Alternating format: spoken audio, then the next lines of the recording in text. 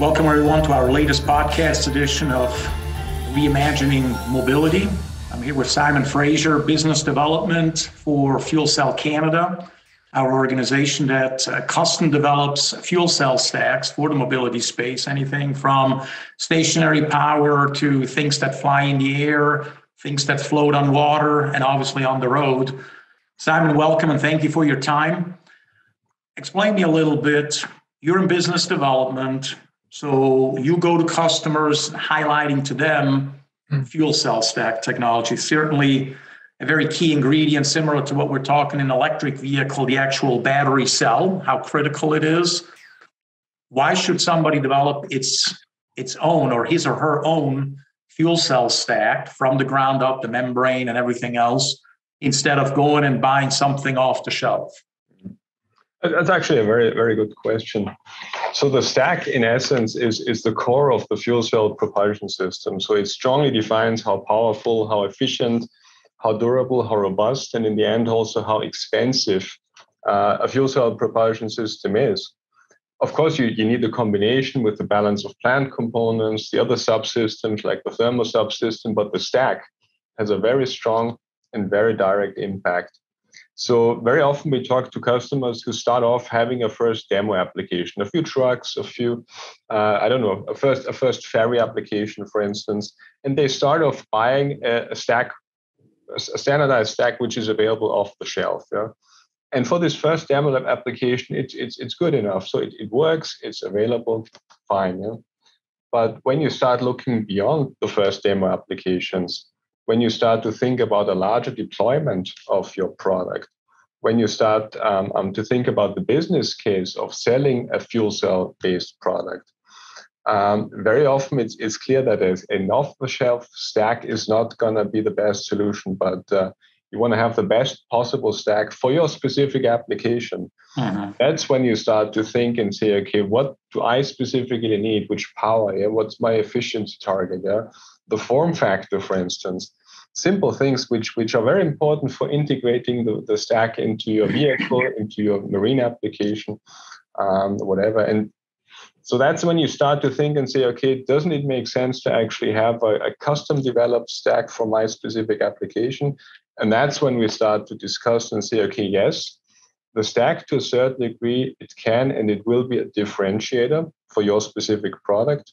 And it does make sense to consider custom developing your own stack. Not for every application, but for some application, it's a very, very valid consideration. And that's when we start to discuss and say, okay, what is possible if a really custom engineer stack for my specific set of requirements, which possibilities and advantages do I have compared to buying an off-the-shelf stack from a stack supplier? Okay, very good. I know from years ago when we were involved with stack development for a heavy-duty truck application, one of the key targets was durability, right? You can't have a stack for a heavy-duty truck that, as opposed to a passenger vehicle, is used 90% of the time versus 90% of the time sitting in my driveway or at work in the parking lot, right? Yes. So when I think at that point we were talking 20 to 25,000 hours of operation. Yes. Are we there now, in generally speaking? Because back then that was kind of like not unreachable, but very few were able to do that. Are we there by now with that as more of a standard that any stack that not just we develop but others develop as well, that's sort of the minimum is 20 to 25, or we're not there yet? Yes. I mean, this very strongly depends on which kind of materials, which kind of designs you apply in your specific stack. Historically, many stacks were developed for automotive applications, so plus minus 100 kilowatts and much lower durability requirements. Now we see that heavy-duty trucks, long-range trucks, are really going to be one of the most important initial applications we're going to see for fuel cells. Yeah. And of course, yes, you have to meet the 25,000 hours minimum lifetime requirements. And yes, you have to very carefully pick and choose which materials you're going to use in this stack, which technologies, which designs you're going to apply in this specific stack. If you make the right choices, 25,000 hours are possible. But many stacks, in particular ones which have been historically developed for automotive applications, will not be able to meet these 25,000 hours. So this is also one of the points where, of course, we have to have a deep dive with the customer to understand the application, to understand how this stack is going to be used. Then we can actually look into the available materials. We can have a look at the designs, and we can come up with a proposal which we feel confident in saying, yes, this stack is going to survive the 25,000 hours you request. And of course, it's not just the design of the stack. We also have a lab full of test beds. We have methodologies to do what we call accelerated stress testing. You're never going to test a stack for 25,000 hours on the test bed, but you somehow have to accelerate this. You have to squeeze this into a few days, a few weeks of testing. And it takes a lot of experience and experienced test engineers to understand how to translate 25,000 hours of operation on the highway into a few weeks of testing on a test bed. And have these accelerated stress tests. We can translate real world operation into something we can execute on a test bed. And so it's not just designing to meet 25,000 hours. It's also being able to provide confidence to the customer that the stack we design is actually going to be able to meet these very ambitious requirements. Sure. I mean, 25,000 hours is still quite ambitious today. Yeah? It's not an easy task to achieve, but it's achievable. Okay. So you talked a little bit about design. You talked about material. Maybe, I assume with that comes a certain cost. How big is the trade-off if I want to get, let's use this 20 to 25,000. Is the trade-off less on the design side, but more on using different materials? Is it's both design, material, and cost goes up, or how do we look at that? Depending on, again, if we're purely looking at operation, not efficiency, not whatever X kilowatts per liter, forget that for a moment. But getting to the durability, the time, right? The hours. What is the main trade-offs I have to look at there? I mean, it's you're going to start by looking into which kind of materials you want to apply in your stack. Your catalyst-coated membranes, gas diffusion layers, bipolar plate materials. So this already has a very, very, very important impact on the lifetime you're going to see in your stack. And since we custom engineer stacks, we can pick and choose different technologies, different materials on the market. Yeah. So we haven't invested into a manufacturing facility where we cannot simply change and use a different membrane, for instance, or a different catalyst-coated membrane. Yeah. So we are an R&D organization. We benchmark different materials. We see which supplier technologies are available. So we can pick and choose the best supplier technologies for a specific application. So number one, really choosing the right materials. Yeah. Then, of course, the next step is component design and designing the complete stack. Yeah. There's very, very important decisions you have to do in the design phase, which have a strong impact, not just on performance and efficiency, but also durability of your stack. And something which cannot be overestimated is how important this interaction between the stack and the fuel cell system is. Yeah. And the good thing is that in our organization, AVL, we can cover stack development as well as system integration. Yeah? And so the fuel cell system is going to operate the stack. Yeah? So the operating strategy, the operating parameters which we allow the stack to be exposed to, yeah, have a very strong impact on the durability, on the lifetime of the stack. Yeah? So we as stack developers, we're going to have a very, very important discussion at the interface between the stack and the system. We're going to tell the system people what our stack is able to handle. Yeah? We're going to make sure that our stack is not going to be exposed to critical operating conditions, or if it has to be exposed, we're going to try to limit the exposure time as far as possible. And the combination of a good control strategy, a good operating strategy of the stack, and a well-designed stack applying the right materials is what's actually going to make the stack survive the 25,000 hours, even in real world driving, not just in laboratory conditions. Yeah. So some of us, or some people are probably listening to this saying, here we go again. Software has taken over the world. Now it's also in fuel cell stacks. Software again controls everything. Clearly, what we do in Canada, right, with the group that you're working with, is the development of the stack. But the key component that you're bringing out is at the end, yes, it's software that controls and makes sure it runs at its optimal operation range, and again allows to meet certain conditions that the customer wants. So I guess, how much more do you see software playing a role in improving efficiency and improving durability and improving the applications in different areas of a fuel cell stack, or of a fuel cell stack based power plant? Do you see software sort of already playing its part as it will in the future, or will software, just like it is in vehicles, play even a bigger role going forward? I mean, the stack itself, it's an interesting animal because you don't have any active components in the stack itself, so it's completely passive. Yeah? So you have to have compressors, humidifiers, heat exchangers, making sure that the stack can be operated as safely and efficiently as possible. So the control system of the fuel cell system and even the control system of the vehicle are going to play a very, very important role in making sure that the stack operates as it's supposed to operate. Yeah. And this is not just true in normal operating conditions, but in particular also when you want to turn on the stack. Maybe it's frozen, for instance, after a cold winter night, and you have to decide how is my strategy for unfreezing the stack. What was my strategy when I have a big truck fully loaded going up a hill, for instance? Yeah, how am I gonna make sure that the stack is going to provide the performance I need, yeah, without compromising the durability, which I still want to have from my stack. Yeah? So as I mentioned before, this cooperation between the control system guys and us as stack guys is very, very crucial in making sure that the stack is going to survive and perform as it's supposed to perform. Yeah. In particular, if you also have include a certain element of battery capacity in your vehicle, yeah?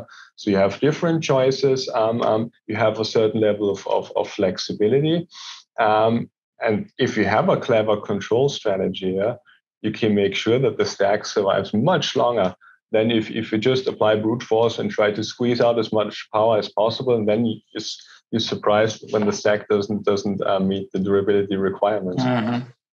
So software, after all, again, is in control here as well. Let's talk a little bit maybe about something that over the last, again, AVL is now 75 years old, or going on 75 years and continuing. Much of that time we've spent in diesel and gasoline engines. Over the last 20 years, getting into EVs with battery development, inverters, lots of different things. Over the last 5 to 10 years, heavily into fuel cell stacks as well. But on internal combustion engines or diesel engines, and now also batteries, a big play of software is also diagnostics, right? Making sure that the engine runs properly, that we have the capability of diagnosing issues, but also prognosis, so that we can look forward. Hey, this is something, a value we see here. We use our data intelligence capabilities to predict something, again, both in engines and batteries. Tell me a little bit, how does this play into the stack, into the fuel cell stack? Because you said before, it's really a passive device. Are we not doing any diagnostics then? Right. So we have to distinguish between what we do in the research and development phase and what we do in the actual application. So when the stack is in use. So in research and development, we have a lot of diagnostic capabilities, which of course we also need to understand what's going on with our prototype stacks. A prototype stack is expensive. You don't want to damage it. You want to understand what's going on. You want to extract as much information as possible. Yeah. Mm-hmm. So we have traditional tools like cell voltage monitoring systems, which allow us to understand what each specific cell during a test run is experiencing. We also have advanced tools like looking into segmented cells, which indicate current density distribution across the whole active area of the stack. which indicates if the stack is uniformly operated, or if you have certain areas in your stack where you have, I don't know, significantly higher or significantly lower current densities, which provides, of course, important input to the stack designers. We have stuff like impedance spectroscopy, for instance, which is a very interesting tool, in particular for single cell analysis, where you can understand what's happening on the electrochemical level, where you can see how stuff like membrane dehydration, for instance, changes the performance.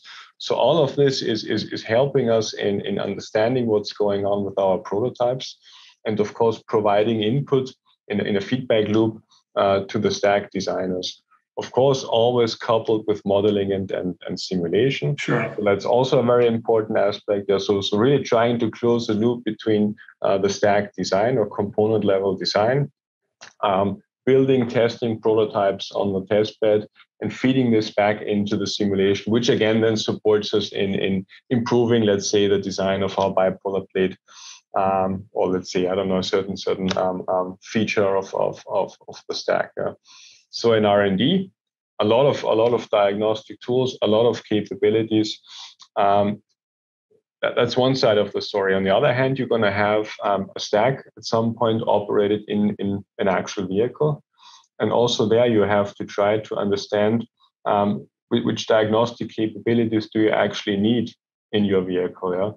And what we've seen is that traditionally, a few years ago, there was still a lot of diagnostic tools directly built into the stack. Cell voltage monitoring systems, for instance, which is quite an expensive way of understanding what's going on in your stack, but it provides a lot of value. Yeah?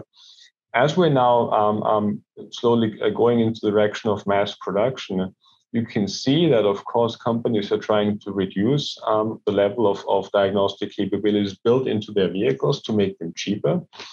But this is only possible if you are confident in the stack design, and the quality of the materials going into the stack, which of course is again something which to a certain degree is already going to be decided in the R&D phase, when you select which materials you want to use, and in the validation we do in our lab.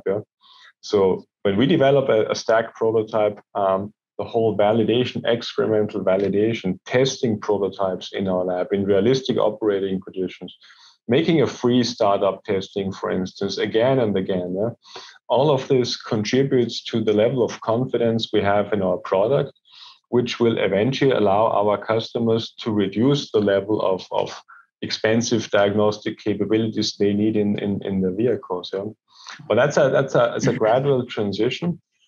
And it's a general transition we're seeing in a lot of aspects of fuel cell design, in the availability of new materials, for instance, or the maturity of the designs. You can see that a few years ago we were still trying to have a few hundred stacks maybe manufactured by hand, assembled by hand, happy if they actually work in the vehicle. And now we see customers say, okay, I want to have a few 10,000 units next year. I want to have a few 100,000 units in a few years from now. So they're thinking in different dimension, which also is an input for us, because it means that we're not just going to look into stuff like performance and robustness, but we're also going to bring production engineers into the projects, cost engineers, defining target costs, really trying to not just make the best possible stack, but make the stack easy to assemble, efficient to assemble, making sure that the quality can be easily checked. So these are aspects which are completely normal in automotive industry, but to a certain degree, they still have to be translated and implemented in fuel cell industry. And it's very interesting to be part of this transformation. And for me, this whole transformation is really a key to, in the end, have cost-effective stacks produced in large numbers and really ready to be operated in large fleets, whether it's commercial vehicles, whether it's in maritime applications, for instance, or in stationary applications. There's a lot of automotive know-how which we can transfer into the fuel cell industry. This can be a very significant contribution. Also, we as AVL can bring into fuel cell industry in terms of supporting this ramp up of the industry. Very good. It really ties directly into my last question that I had is from you, from a business development point of view, what have you seen over the last 2 to 3 years change? And I think you just explained that, right? We're now going to a point, not anymore laboratory or can we do it or feasibilities. We're going now into, okay, let's take this, but let's make it manufacturable. Let's make it scalable, right? At scale, at quality, et cetera. Yes. I guess with that already answered, let me add an add-on question to that. That's the last question.